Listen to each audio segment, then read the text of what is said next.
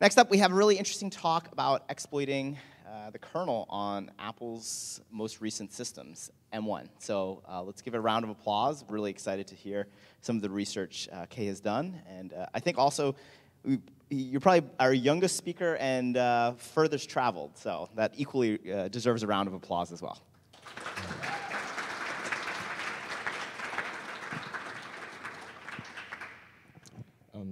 Thank you everyone for being here today and listening to my talk. This is my first time doing an in-person presentation. I'm so nervous right now. I'm probably gonna make mistakes here and there. But next time I'll do better. All right, I'm honored to be here to give this talk, and hopefully it's useful for some people.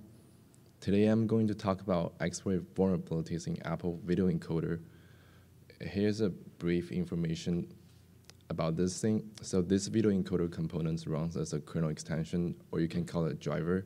It runs in the kernel space, so it has the same privilege as the kernel. It's a great target. However, only devices based on the ARM architecture will load this driver. And somebody said that the ARM CPU is better for video editing than Intel naturally. I'm not sure if that's true or not, but it might have something to do with that, so they built a dedicated driver for video encoding on ARM. But anyway, just knowing that these vulnerabilities in this driver won't affect Intel Macs is good enough. And now, let's take a look at this from the security perspective. Before Apple introduced the M1 chip, this video encoder driver used to be only exist on iOS. Most of this symbol got removed. The entire driver got mashed together inside iOS kernel cache. So it's a lot of work to sort out internal functions and resymbolizing the kernel cache. And furthermore, you need a Sandbox escape or jailbroken device just for debugging this driver. That makes it a much less attractive target. But nevertheless, this driver once had received a lot of attention back in 2017. A researcher named Adam found a series of vulnerabilities in this driver, and the simplicity of these vulnerabilities is just absurd. Plus, from his slide, I believe back in 2017, Apple allowed direct access to this driver from inside a Sandbox. And as someone who I have taken a deep look into his work, the moment I finally understood how these vulnerabilities works, it was mind-blowing. It's crazy how simple they are. And now let me briefly explain them to you. So these are not race conditions or overflow problems. The cause of these vulnerabilities is there were no security measures. It's a symbol that it's almost like the person who wrote the driver didn't think of the security aspect. And these vulnerabilities are really straightforward to trigger. And probably for a higher efficiency reason, tons of the interaction with this driver are done through memory mapping. A piece of kernel memory used by the video encoder has been mapped into user space to our process. We can read and write this memory whenever we want, and the changes we make will be reflected in the kernel with a very little delay. And so as the changes made by kernel will be reflected on our process memory. And because of this risky nature, when someone didn't take security into consideration, it becomes the source of the problem. AVEVideoEncoder is a typical example. It writes kernel pointer directly into the memory shared with the user space, which creates all kinds of issues. This alone is enough to achieve code execution on devices that are not protected by the pointer authentication. However, that's not a focus of today. I want to emphasize something else that's way more interesting. Notice that the date here is 2017. In 2017, Apple patched a bunch of bugs from this same driver. You can see this screenshot I got from Apple Security Advisory. It looks like a lot of work has been done, right? And Adam, the researcher who discovered these vulnerabilities, even published a post and presented a Black Hat talking about it. He did point out the weaknesses and how easy it is to exploit them. And since then, nobody ever mentioned this driver again. You can see how Adam described the code quality of this video driver. He said that neglecting basic security fundamentals. I guess many people probably had the same thought as me that this driver should be very secured after being through this kind of media exposure. In 2019, I was searching for new kernel vulnerabilities, and when I first stumbled across this driver, I Googled his name and I saw Adam's discovery. I decided to stop the further analysis of this driver because I was thinking that Apple must have reinforced this driver to a very secure level. Even if there's something left, someone else must have found it already. Adam's research article has made things much easier. Someone must have tried it. I don't want to waste time on the same thing. At the first glance, this driver looks quite complicated to me. I estimate that it will take a week of reverse engineering work just to learn the internal and write code to test it. So yeah, it's not worth to spending a week on this. That's exactly what I was thinking. But here's the thing. Apple is a company run and operated by people, which means it was a person inside Apple who read a report and did the patching work. And sometimes people are lazy. We don't want to put effort that's beyond necessary, especially when effort is not being appreciated. Adam has received a lot of credit for his work. I mean, he totally deserved it, but he made a best effort to study this case to its full potential. But what about the person who fixed the bug? He didn't receive any credit. It might be even a girl, she didn't receive any credit for his work. I mean, yes, it's her job responsibility to fix the vulnerability, and she did get the job done. However, she wouldn't get any rewards regardless she'd done this work very well or just average. Both solution lists here work at the time, and it's easy to tell that the second solution is much more responsible and much more secure. In fact, if Apple did a second solution back in 2017, I would never have a chance to exploit this driver. Despite all that, if you consider the human element, you'll find out that probably not many people are willing to spend that extra effort to make things more secure, because pretty much you can hardly find any incentive to do the second solution. Therefore, not many people understand her extra effort, and even fewer people appreciate extra effort. The attacker is one of the few people who truly understand her effort to patch this vulnerability, but obviously the attacker would not appreciate her because she makes the attacker's job more difficult. In real life, it's not as easy as it sounds to patch a vulnerability because it has to be practical. It's best to make minimum changes to avoid interference with the functionality. And as I mentioned earlier, this video driver is quite complicated, so if you make changes, you probably have to test it and make more changes to make sure everything works okay. So in terms of amount of work, it could be a difference between 2 days and a full month. So probably the first solution is more common in real life. That's just my opinion. Anyhow, here's my advice for bug bounty. Always check how the bug's being fixed, especially if you're the person who submitted a report. The patch may not as perfect as you think. You can be rewarded for being a little bit more responsible. Now, back to the video encoder driver. In 2017, by the time I discovered this driver, pretty much everything stayed intact. It's as powerful as it was in 2017. This video driver it's like a hidden treasure waiting to be found, and the Sandbox escape. And a Sandbox escape is the key for it. I ended up reporting to a third-party company, and they reported to Apple. Fast forward to 2020, Apple fixed the part that I used to achieve kernel code execution. A few powerful primitives still there, and the race condition is still there. Another Sandbox escape is all it needs to jailbreak iOS 13. And keep going. Now it's iOS 14 in 2021. For the first time, Apple brought this video driver onto macOS platform. They have made some major changes, but since it's macOS driver fully symbolized and the Sandbox is not there by default, it feels great to do research on macOS. It's much less hassle compared to iOS. There was a lot of modifications happened to this driver, but these are the two most significant ones I found. The first thing I noticed that a big chunk of code has been moved from a function to another function. I almost thought Apple rewrote all the code, which I found that hard to believe. But it turns out, no, they just moved the code.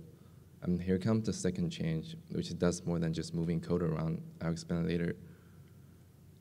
This is what it looks like on iOS 14 and the macOS Big Sur. Apple has broken all the primitives I had discovered in the last major version, but they still didn't do anything about mapping. So the potential possibility of race condition still exists. My proof of concept exploit demonstrate that those kernel user memory mapping scenarios are excellent targets for exploitation.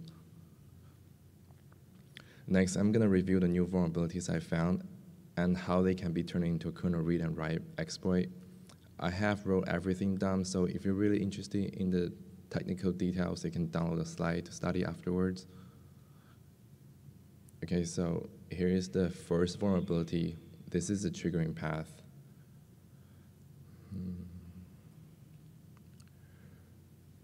It's an overflow problem. They need to add boundary checks.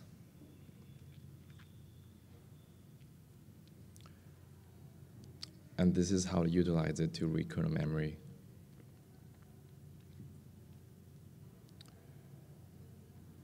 I will publish exploit code later, so it will help to understand.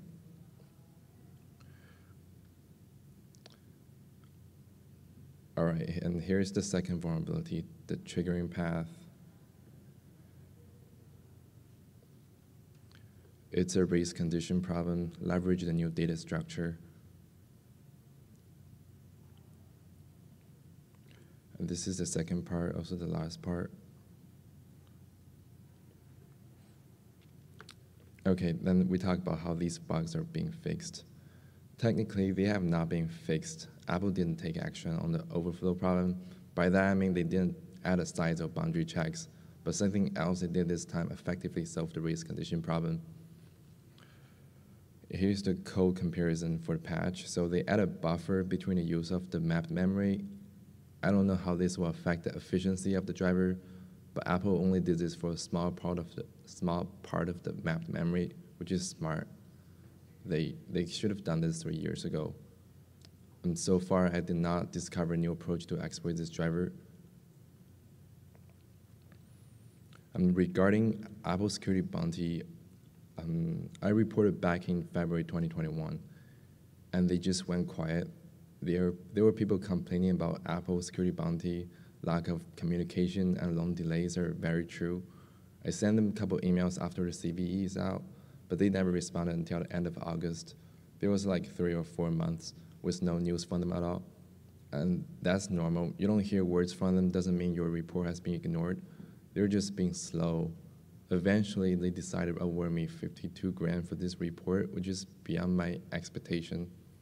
Apple is quite generous, in my opinion. Overall, I think Apple's security bounty program deserves a positive review. It has pros and cons, but you don't have to report to Apple after all. There are other options like ZDI, Zero Day Initiative. They're like the CarMax in the bug bounty program, bug bounty world. It's a personal choice to accept the offer from the ZDI or going through Apple security bounty, which is slow but potentially much higher return. But in my opinion, Apple pays the most, and they let you publish details of the vulnerability wherever you want. So if I discover new vulnerabilities in the future, I would prefer to report them to Apple. And next, we're going to talk about the Sandbox. Sandbox is a security mechanism that has been there for a long time. Apple can decide what you can access from inside of Sandbox, and it gets more and more restricted over time. It's almost like it's a simpler solution for patching a vulnerability. If you're interested in learning more about Sandbox, you can watch my Black Hat presentation. I did some statistical analysis of the evolution of the Sandbox. Maybe you can check that out. But anyway, back then, security outside of Sandbox often got overlooked. Maybe it still is now, but it's hard to tell. Here's another great example demonstrates stuff outside of Sandbox are not so good in security. This is in 2019, which is the time I started looking for vulnerabilities that cannot be reached from inside of Sandbox. This driver caught my attention because the external methods are not that complicated. One of them does memory copy, and it's kind of easy to tell that it's missing size check here. It's also very powerful. You can achieve kernel read and write with just only this vulnerability. All you need is a Sandbox escape to reach this driver. And then this is my checklist for drivers that cannot be reached from inside of Sandbox. You can create this list by yourself, pretty easy. You just download the firmware, extract all the property files of the launch daemons, and run an app, try to connect every one of them. Meanwhile, use the console application to monitor the logs and then you will see a list of denied access. It was at the time of I was 12, I wrote a program and IDE scripts to help structurize IOKit classes. Then I manually added the code, and those circled in red are drivers that I found have problems. The details of the first three have been made public. You can find them on the internet. And then the last one, it's an interesting one. I have never reported to Apple. I was hoping I can make an exploit out of it, but I never succeeded. I'm going to introduce them today. The last version I checked is vulnerable was iOS 14.0. Maybe it's still zeroed in right now. I'm not sure about that. So it exists in the driver whose name is key delivery MSE. And as the consequence of this vulnerability, you get to override a physical memory page with a controlled data. Doesn't that sound amazing? I would love to learn if anyone knows how to exploit this. I'm gonna go through this quick because it's not really something new. In fact, it was actually quite a common type of kernel vulnerability a few years back. Like back in Yosemite era, you set up 2 threads to run. One is calling external method, another one is closing the client connection. Just keep trying until something magical happens. It's a race condition, essentially. And then here's the detail of this vulnerability. Basically, when the user client closes, it will clear the owner task variable. And in one of the external methods, it uses the same variable to create a memory descriptor to write data into a specific task. With race condition, we can clear the owner task variable before it's used to create a memory descriptor. In this way, everything remains the same except for the memory descriptor that's supposed to point to the virtual memory of the task, but now it points to the physical memory. And it's hard to exploit this because you can't control the address it writes into the physical memory, and I don't really understand the format of the physical memory address, but this one is really cool though. And then I wrote some highlights about the post-exploitation. Overall, the security on macOS has been boosted a lot, especially on kernel level, after the M1 chip has been introduced.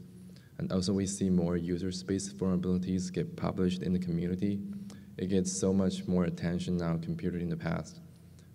So I believe the security is improving year after year. And all right, this is the end of my talk. I really appreciate everyone here listening to my talk. Thank you so much.